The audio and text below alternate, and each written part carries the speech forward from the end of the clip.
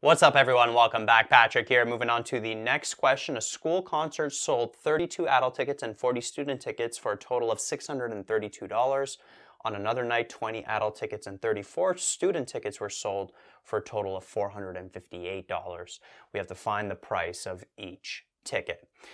So notice that we have enough information here to create two equations. So what I'm going to do, I'm going to introduce two variables. So x is going to be the price of the adult ticket, and then y would be the price of the student ticket. So that's what we're going to be finding. And notice that with these new variables, we can create equations with information. So 32 adult tickets and 40 student tickets. When those amount of tickets are sold, we get a revenue of $632. So 32 adult tickets times the price of each adult ticket, 32x, plus 40 times y equals $632. And then it says on another night, 20 adult tickets and 34 student tickets were sold for $458. So we'll have 20x plus 34y equals 458, like that.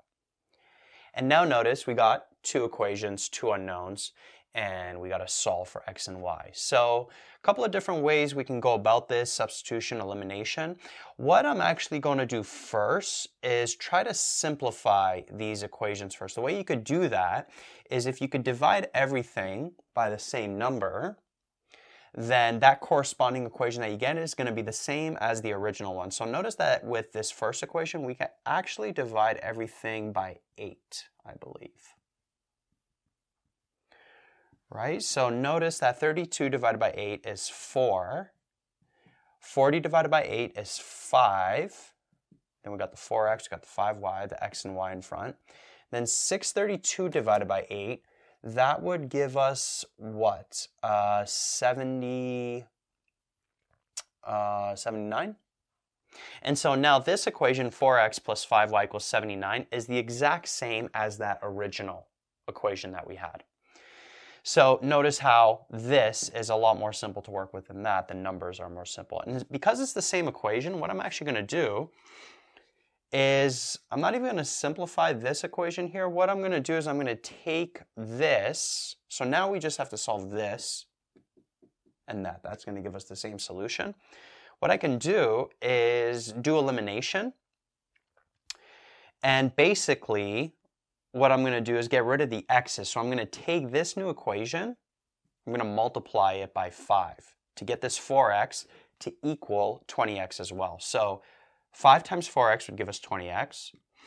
5 times 5 would give us 25. And then 79 times 5 would give us 395, like that. And so now what we could do is we can subtract these. Right? The 20x's are going to go away. So 20x minus 20x is 0.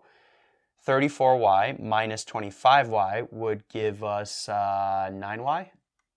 And then 458 minus 395 would give us, 63?